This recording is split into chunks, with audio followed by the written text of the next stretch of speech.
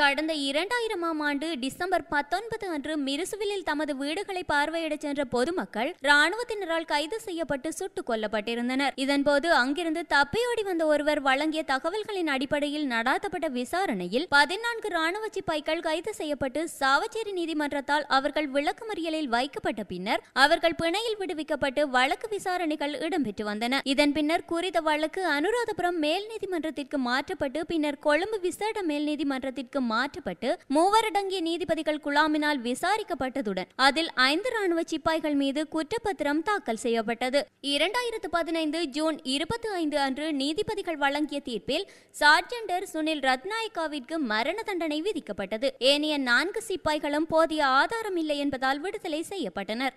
இந்த நிலையில் மிருசுவில் படுகொலை வழக்கில் மரண தண்டனை விதிக்கப்பட்ட சுனில் ரத்நாயக்காவிற்கு எதிர்வரும் பொது தேர்தலின் முன்னர் பொது மன்னிப்பு அளித்து விடுதலை செய்ய ஜனாதிபதி தீர்மானித்துள்ளதாக தகவல்கள் வெளியாகியுள்ளமை குறிப்பிடத்தக்கது.